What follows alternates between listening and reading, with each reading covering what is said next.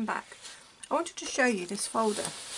It was given to me by my Nana, a lovely Miss Fisher, and initially I thought, oh, there was all these strange envelopes, obviously to address in Cambridge where she used to live, a street that I've since discovered has long since disappeared under what I believe is probably the Grafton Centre. And then amongst all the papers are these gorgeous transfers. Each one would have come in these envelopes, and if I'm very careful with them, they are absolutely stunning. And these would have been used as iron-on transfers to embroider. Now, I was lucky also to have inherited some of the embroideries that she created, some tablecloths, and I'll go and grab the antimacaster.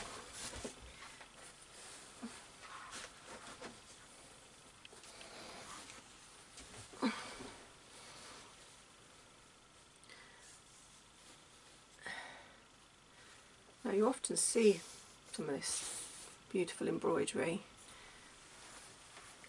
in antique shops, charity shops, and if you're lucky enough to pick them up, they're beautiful to have. I actually do lay that antimacaster on a chair in my workroom, not because my husband greases his hair, but because I think it just is pretty.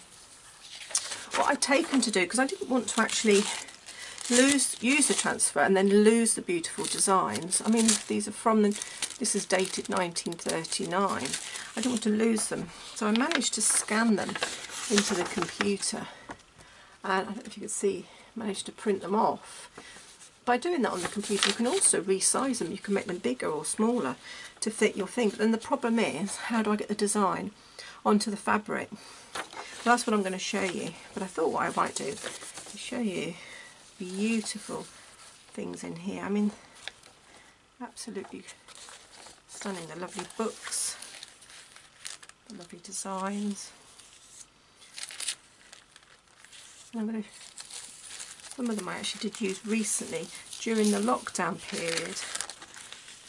I redecorated this workroom and I'd forgotten they were hidden on a bookcase that you can't see normally because it's completely obscured by all my resources.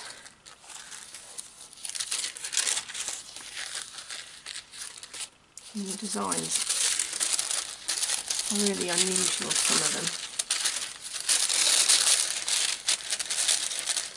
Yeah, this was dated 1935 and it's a supplement to the Needlewoman,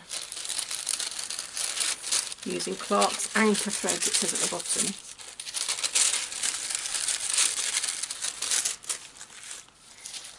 As I say, I was lucky enough to inherit these all. So, oh, this is one of my favourites, this little Scotty dog. In fact, he does appear in one of my embroideries, which I shall show you. I think this little chap here, he's gorgeous. I'll show you how I used him.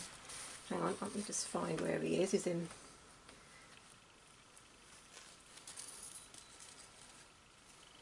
There we go. I've used him there. You can see actually in the drawing he's actually on a set of steps, but I decided to pop him in the garden surrounded by some flowers that I also managed to find in one of the other pictures. That's what's quite nice about this method that I'm going to show you, is you can actually create your own layouts for things. She's beautiful. She is one I did also do. Let me find her for you in my book. Here she is. Let me just zoom in a little bit. Oh, that's zooming out. If you can see her there. And then there's the embroidery of her in my book.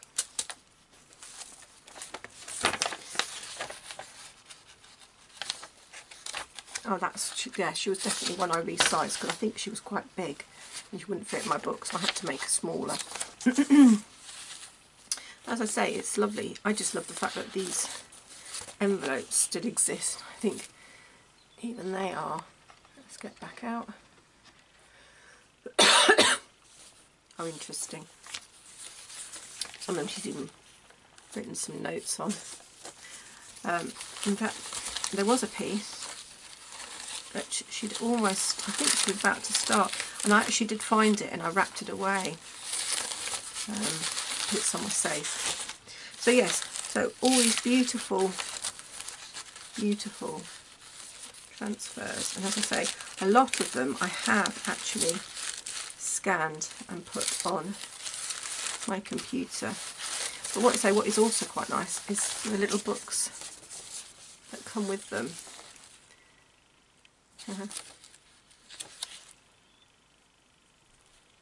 Quite like this one here, a little bunny and the letter C. That's really quite sweet. So I'm sure some people have got some of these lying around and they thought, like me, oh, I want to do the designs but I don't want to damage the designs. And I'm going to share with you how I did it. So just move them out of the way. Okie dokie. Initially I was holding it up to the window. I was sticking the motif on the window, putting the fabric over the top and sticking it all with masking tape. But unfortunately the pens I was using after a while run out, so that didn't work. So then I thought, oh, I need a light box. But at the time when I was doing them during lockdown, I hadn't got a light box. So what I ended up doing initially was I would get 2 books of a similar height and enough room for my mobile phone to sit in there, believe it or not.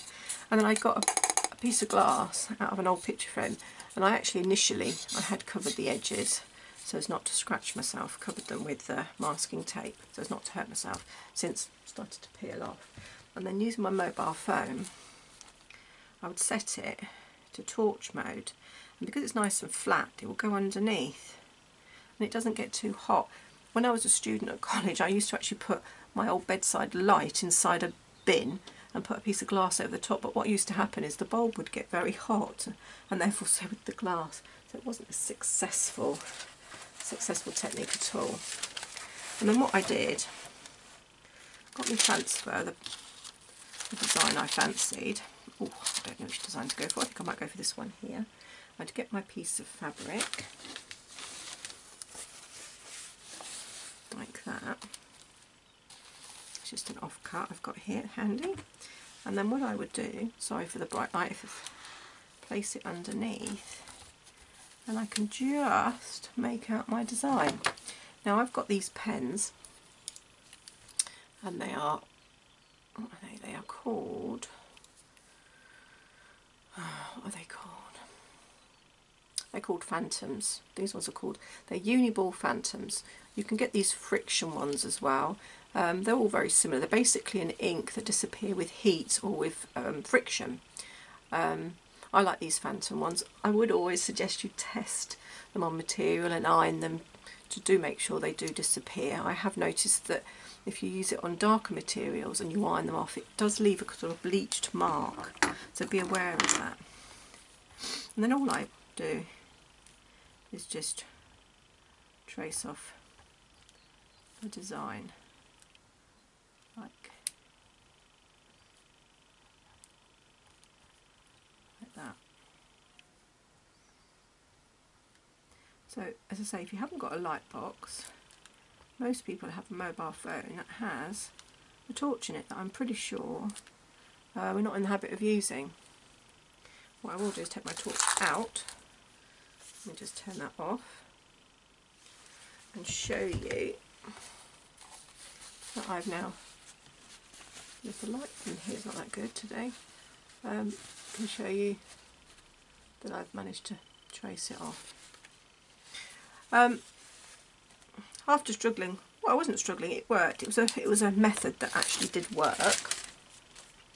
But it got to the point where my daughter said, Mum, why don't you just borrow my light box? So I did. So she's got a light box. Let me just...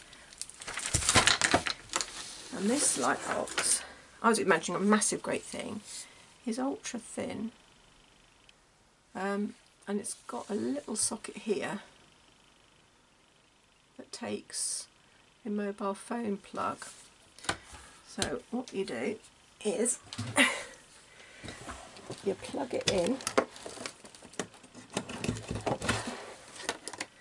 to your good old-fashioned,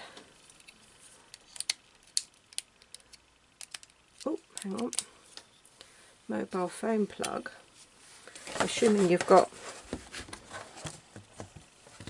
a Samsung or something.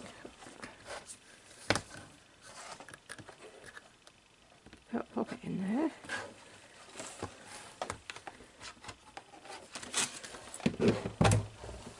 And hey presto, it's lit up with tiny, tiny, tiny little lights. And so once again, this is nice because then you can get a bigger pattern on here. I actually do quite like this. It is definitely an improvement to my makeshift method. And then I can trace off, and you can see it's definitely a better quality, not just a quality light, a quality feel all round, because it means I can actually lean on what I'm doing. I can accurately see what I'm doing, and the benefit of this is I'm not destroying the original 1930s pattern. And there we are, I've got a cute little bunny ready for Easter. So if I turn that off, oh, hopefully you can see there's the bunny. I hope that's been helpful for just transferring your designs onto this material so that you can embroider. What I will do now is actually go through the book that I created, because what I wanted to do is to have something to do, slow stitch and to enjoy, and having found these patterns when I was redecorating, it was lovely to be able to sit in the garden and embroider these lovely crinoline ladies. The crocheted flowers are ones I've done as well. I've created them. So it's called the Vintage Garden. And what I've done is little embroideries, embellished the pages. I've put buttons on just to decorate. I've added trim. That's trim is from the works. I've double backed it, layered it, a bit like you would do in card making or even scrapbooking, to give it a frame. And I've used pinking shears to cut the edges on these. The little tiny bird bath, again more of my crocheted flowers. These are just, I've ironed them on to some violin, just regular medium weight dressmakers interfacing violin, and then I've cut round them, and it was a fabric design, and I just thought they'd make nice under embellishments to the little crocheted flowers and buttons. That's a little water butt, laser cut images. Again, I've used these before, these lovely laser cut wooden embellishments. Really sweet little well, wishing well. I do love the crinoline ladies, especially those that are looking at rose bushes. You don't sort of see rose bushes like that in gardens today, I don't think. I haven't seen one for a very long time. Now these are vintage seed patterns that I found on the internet. And if you iron your calico onto waxed paper, the American freezer paper, and cut it to size, your printer can, your DeskJet printer can possibly feed that in and print. Mine will do it, but it will also then leave ink streaks everywhere, so it's not keen, but I have had some success. This is a lovely Scotty dog I love. My daughter, bless her, crocheted all these lovely hearts. So that's just using crochet cotton. The traditional cottage. And again the lovely crinoline lady on the bird table. These lovely buttons I bought from haberdashery shop in Huntingdon. She's still there, I believe, just not far from where the Waitrose used to be in town. And then finished off with one of my favourite flowers, the lavender. I'm not entirely sure where I got that from, but I've included that. So I hope you enjoyed that. At some point I will share with you a bit more about the actual back of this. This became a project more than I realised. I ended up reupholstering 2 chairs in this fashion, and so I will talk to you more about that one in a future video. But I hope you've enjoyed a look through this book, and I hope you found this quite useful, and enjoy. Bye bye.